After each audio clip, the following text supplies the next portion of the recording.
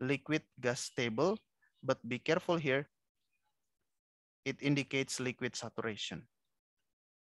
All right, so if you check this table, the first column will be liquid saturation, and you can change that liquid here, liquid gas relative permeability table dependency. I want to change the dependency from liquid saturation to gas saturation.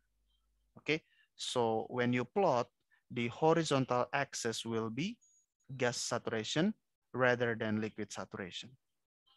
Right, so let's change to gas saturation, and the first column will be gas saturation here. The first column will be gas saturation. And again, we will untick this one. So we will need to provide gas saturation, gas relative permeability, and oil relative permeability with the presence of gas, oil gas system. All right, again, I will type in my data. You can follow me if you want. 0, 1, 0 0.05, 0, 0.88, 0 0.0889.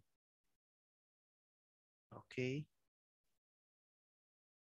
0 0.1778, 0 0.01, 0 0.4705, 0 0.2667, 0 0.03, 0 0.2963. Yeah, you can check real time here in the plot. 0 0.3556, 0 0.05, 0 0.1715. Let me move here so you can check the change of the plot. And then the seventh row, 0 0.444, 0 0.1, right? You can see the movement, right? The change of the plot, 0 0.0878. And then the eighth row, 0 0.2, 0.037, 0 0.6222, 0 0.35, 0 0.011, and then 10th row, 0 0.65, 0 0.390. I will insert row twice, copy this one, paste it to the 10th column, 10th row, I mean, and then the 11th row is 0 0.7111, 0 0.56, 0, and then 0 0.8, 0 0.9999, and 0. Okay. So far, so good. Again, we click apply, click OK.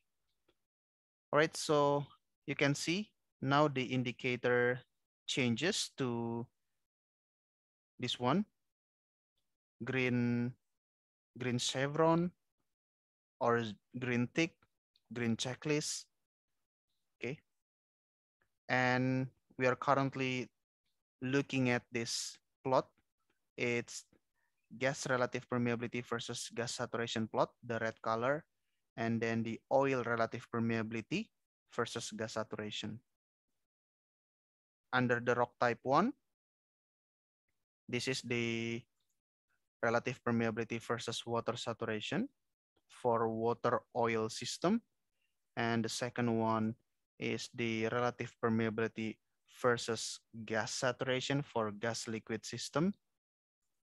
And this is the generated three-phase relative permeability using Stone 2 model. All right, so this is the spot of gas saturation equals to 1. This is for 100% water saturation, and for oil saturation 100% here. Okay,